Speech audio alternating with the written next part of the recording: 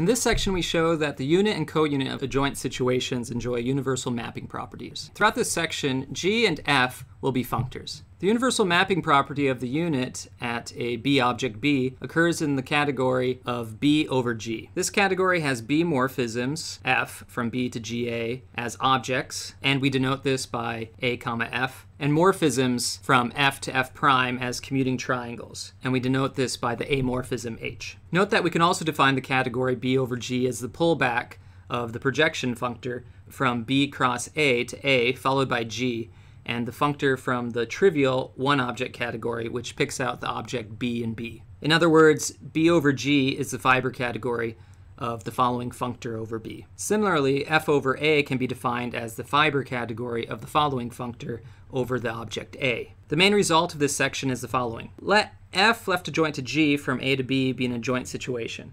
The following conditions hold. 1. For each B object B, the unit A to B is the initial object in the category B over G.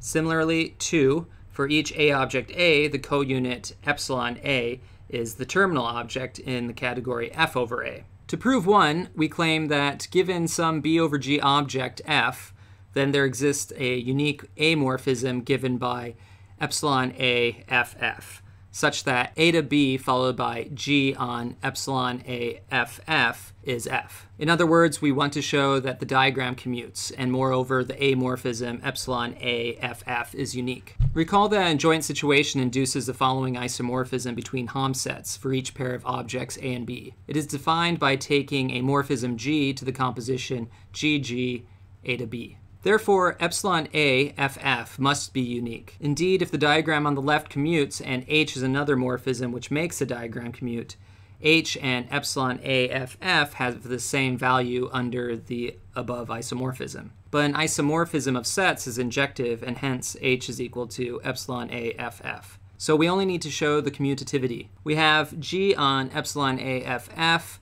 A to B, is equal to G epsilon A GFF A to B, and we use naturality of the unit eta to make the substitution of eta GAF for GFF A to B. But G epsilon A to GA is equal to the identity on GA by the triangle identity of the adjoint situation, and so it is equal to F. Therefore, A to B is the initial object in B over G. For the co-unit, the argument is completely analogous, and we will skip it. You can pause the video to follow the arguments if you'd like. And that completes the proof.